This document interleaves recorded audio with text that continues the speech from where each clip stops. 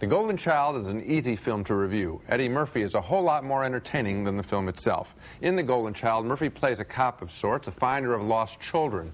But to his amazement, shortly after the film opens, he's asked by a beautiful woman to go to Tibet to find a magical child who has the power of bringing either peace or disaster to the world. At a temple, they seek a magical sword that can help free the child. We have come to ask for the sacred cross dagger of Ajanti. For what reason? For the Golden Child. Let him ask it. I said, I want the knife. Back home in California, he confronts the film's bad guy who wants to use the dagger to turn the Golden Child into an evil creature. I could destroy you, just like that. Well, we wouldn't want that. Listen, bring me the boy, and I'll give you the knife, and then no one will have to be destroyed, just like that. The villain may be dull, but Murphy is very funny when he simply jive talks with one of the film's many weird characters, in this case a 300-year-old, cigarette-smoking wise woman hidden behind a curtain. Do you have any other questions? As a matter of fact, I do. What are you doing this weekend, because your silhouette is kicking?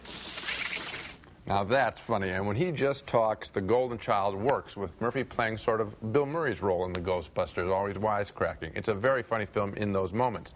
But the film also has 4 fight scenes with a hard rock score behind them in the first 40 minutes, and most of those scenes and the Tibetan special effects, they just don't work. So it's a movie with fits and starts. I just wish Eddie Murphy talked more and there were fewer special effects like in Ghostbusters. A mixed review from me. I liked it a whole lot more than you did, Gene, and I thought that he talked a lot. What do you mean talk more? He talks all the way through the movie, and that's the glory of this movie. He's like Bob Hope in one of those old road adventures, wisecracking about everything. Like. And it was really an entertaining movie. I think it's the only movie this Christmas time that's appropriate for the family, apart from the obligatory middle range 4-letter words, not the real bad 4-letter words. And I think Eddie Murphy this time really did seem to be at home in the material, as he didn't in Beverly Hills Cop. I think he is at home when he, oddly enough, when he is at home, and I'm talking about the scenes in California in his home base, those are a whole lot better than all of the stuff in Tibet and all of the special effects, all the fighting. If they would have just left this guy alone with this woman, who has a great relationship, all that stuff, it would have been much more interesting. You mean you didn't like it when he followed the magic parakeet to Tibet, or the time when he's got the revolving pillar there in the temple? I'm telling you that disco music. The movie broke in half for me. Every time he's back in the States, it's funny,